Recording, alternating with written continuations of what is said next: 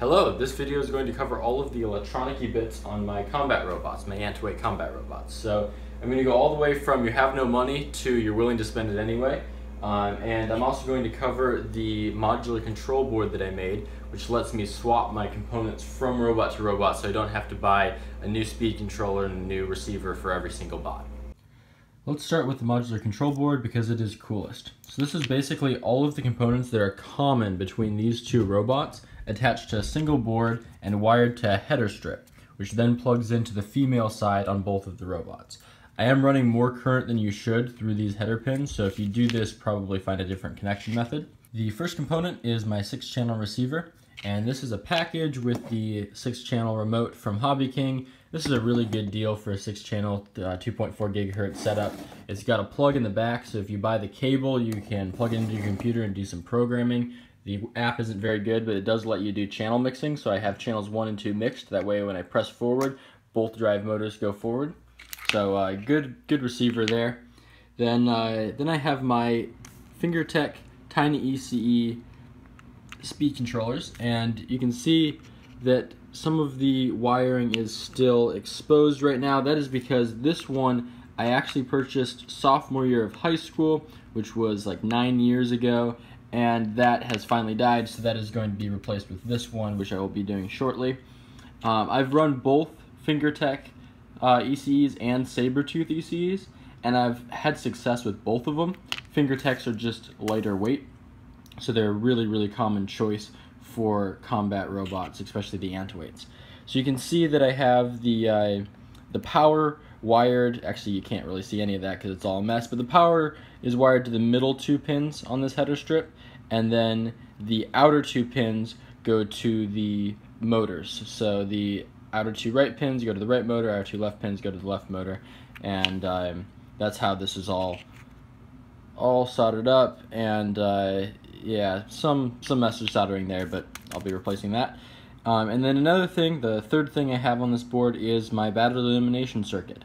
And I didn't realize I had to have this because the speed controllers have a battery elimination circuit built in, but it wasn't sufficient to drive the servos on the Crave monster. So it was getting, it was doing weird things. So I had to get a battery elimination circuit. The one you buy will depend on what batteries you're running. This is a 3-cell, so I just had to make sure that it could convert from, it could handle the voltage of the batteries and move it down to 5 volts to power the receiver. The last thing that I have is this light, which is required under the rules of the competition I'm in. So all this is a servo plug, 1 resistor, and then the LED, and it just plugs into channel 6 and lights up when the receiver's powered. So that is it for the control board. When this board is in the Crave monster, there are 2 additional things that need plugged in.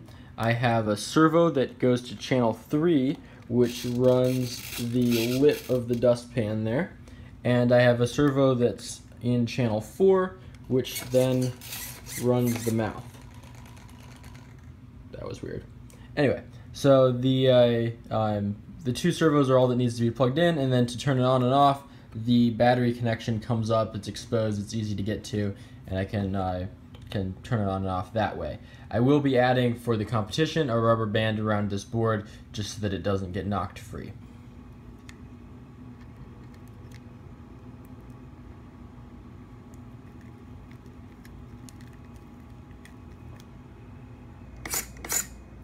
This is the modular control board on Danger Zone. It plugs in 90 degrees compared to the Crave monster, but that's not really too much of an issue with wiring. There are no servos on this robot. All that needs plugged in is the speed controller for the weapon motor, which goes into channel 3 there and wraps around. The speed controller does need its own power, so the battery cable actually splits. Half goes to the speed controller for the weapon drive, the other half goes to the modular control board, and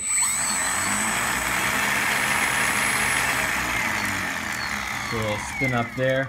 I have had issues with balancing it, so there's a crap ton of epoxy on the drum, which is embarrassing, but yeah, that's a little spin up. The modular control board does create a pretty big disadvantage for this robot, and that is that it is not invertible with the big control board on top. And that's And that's a case where if I had actually integrated the electronics into the battery, I hadn't done the modular thing, the robot would have been better off. But for me, I just needed to save money. I only had these components, so it works for me. Another thing that could be an advantage of a modular design like this is if you have a single robot, you could have multiple boards, and if there's an electronic failure, you don't have to spend time debugging. You could pop it off, throw a new one on, and hopefully most of your problems would be solved. But for me, it's being used in 2 robots. Like the Crave Monster, there's a rubber band that's going to stretch around and attach to the chassis to hold the board down, probably another one going the other direction. The big failure point could be a hit knocking the whole board off. That's a concern. I might actually, before these rounds, be tacking it with some glue and then actually breaking it off every time just to be extra safe. So yeah, it's an experimental thing, and everything's experimental. That's what's fun about it. But we'll see how it goes, and I will move on now to if you don't want to spend money on all these components, and if you just want to use a remote control car. As is readily apparent by looking at this guy, this is the cheap robot, and this was made using the guts of a remote control hovercraft. If you're going to go into into one of these antweight combat robots, and you don't want to have an active weapon, this is actually a really good way to go. You just grab a remote control car, pull it apart, and take the receiver out, and you will see 2 wires that go to the battery, 2 wires that go to one motor, 2 wires that go to another motor. You just pull it all out and wire it up to your own robot, and assuming you have a remote control vehicle that has tank drive, which means both sticks go forward and backward instead of one going left and right. Assuming you have that type of remote and that type of setup, you can pretty easily attach whatever motors you want for antweight robot and make a little wedge like we've done here. One last thing, there is a middle ground between using the guts of a remote control car and buying all the gizmos that we have here, and that's this guy, which is a robot that my brother tried to build in one day but didn't get finished, so probably won't be coming to the competition. But this uses servos modified for continuous rotation for the drive wheels. And if you look at tutorials online, you can find different servos have different methods of modifying them for continuous rotation. But the gist of it is you remove the physical mechanical stops, and then you either glue the potentiometer in the center position, or you remove the potentiometer and replace it with resistors.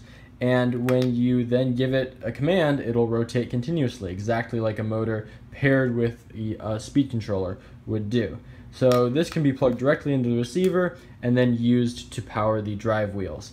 It's a good method if you don't want to spend, I don't remember what the speed controllers here cost, but I think it ended up being like 60 bucks for 2 of them. You can save that money if you have servos lying around that can be modified and just used as your drive wheels. If I had silver spray paint, I'd make this Mad Max themed.